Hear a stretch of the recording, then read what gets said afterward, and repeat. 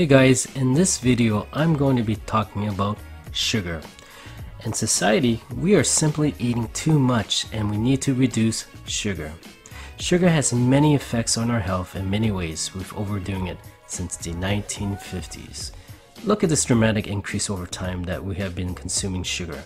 It has many effects on our health, such as our liver fat, insulin resistance, weight gain, high blood pressure, heart disease, cancer, dementia, and diabetes are only a few examples. Whew. Now, check out number 4. And did you know high sugar consumption has an effect on our brain? Also, you may be one of the millions to 1 billion people possibly around the world who can potentially be an addict. I'm not talking about a drug addict, but a sugar addict. It's a vicious cycle and just repeats itself. I'll talk about this shortly in more detail. Bottom line, people, we are having too much sugar. So what is sugar? Sugar is a substance from plants, especially sugarcane and sugar beet. It's used as a sweetener in foods and drinks. It's refined into a white crystalline substance. It's the same process as flour is made. Flour is obtained through grinding and refining as sugar is. It has an effect on our bloodstream, insulin, and brain. Did you know that sugar is so addictive? It causes a supernatural release of dopamine in the brain. Dopamine is a chemical messenger that plays a role with how we move, what we eat, how we learn, and even being addicted to drugs or sugar. It makes us feel good, and we experience a mild high. Once this feeling subsides, we end up craving it again and again. Just like drugs, we build up a tolerance to the sugar and end up needing more and more to produce that same high. Studies have revealed that sugar can be more rewarding and attractive than cocaine. Sweet rewards can substitute addictive drugs like cocaine. The brain chemistry of those addicted to drugs and sugar are the same. So what are the effects?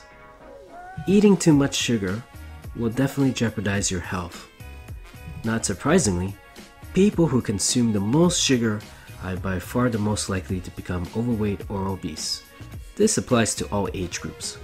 One of the most important things you can do if you need to lose weight is to cut back on sugar consumption. Mood swings are a result of overcoming sugar. Evidence shows that high levels of sugar consumption can also have a negative effect on brain health to psychological well-being, from also feeling depressed to being lazy. Addiction issues is another problem. Dietitians and experts have stated that sugar is more dangerous than fat. Studies have shown that sugar is more addictive than cocaine. Lab rats were tested with cocaine and were addicted. When time came, they had a choice to select cocaine or sugar, and 94% of them chose sugar. Yes, our body is also affected. Having too much sugar will affect your teeth, gum disease, cavities, plaque, and tartar. No one wants this. Bad breath. Oh, jeez. Bacteria is easily developed or reproduced more quickly from the wrong foods. So, if you want to attract the opposite sex, have a little bit less sugar in your diet. When it comes to your liver, added sugar is high in fructose, which can overload your liver. The thing with fructose is that it can only be metabolized by the liver. This is not a problem if we eat a little bit. The fructose will be turned into glycogen and stored in the liver until we need it. But if the liver is full of glycogen, eating a lot of fructose overloads the liver, forcing it to turn the fructose into fat.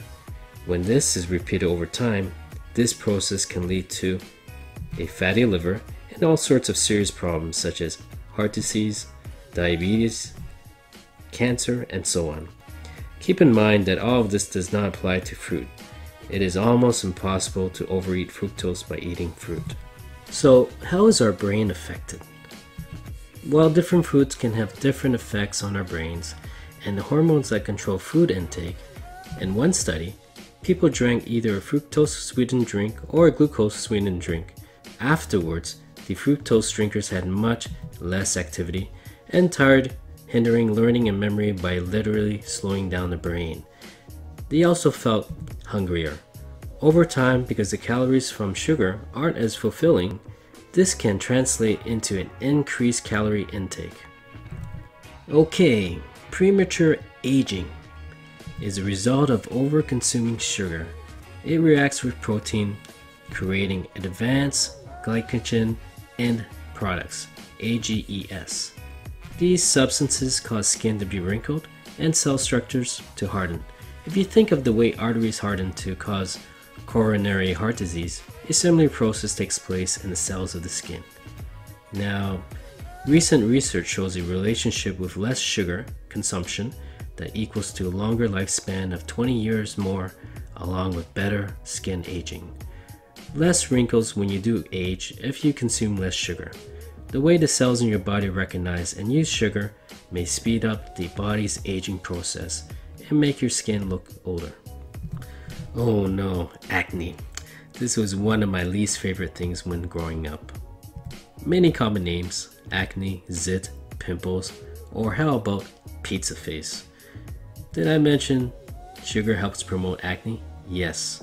Sugar aggravates two major causes of acne: hormones and inflammation. Now, this doesn't mean you have to obsess over sugar, and occasional soda or sugary snack is nothing to worry about, but expect trouble if you eat them often. This is certainly a tough period for teenagers and young adults who are addicted to sugar. Bottom line, folks, it's all about balance and within moderation of things.